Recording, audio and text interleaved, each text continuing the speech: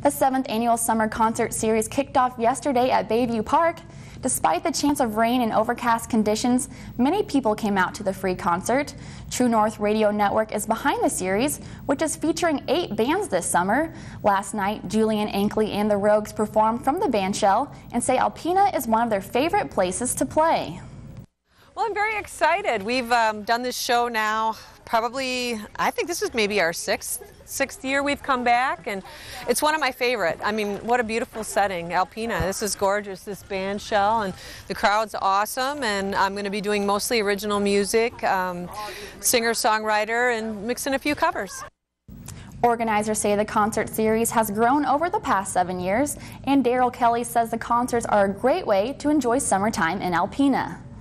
It's good for the community. We have a great bandshell right on the water here, a beautiful setting, and we want to take advantage of it. So people come here for the summertime and come out here and enjoy the weather, because we don't have a whole lot of summer, and have a good time here and listen to some great bands from the Midwest.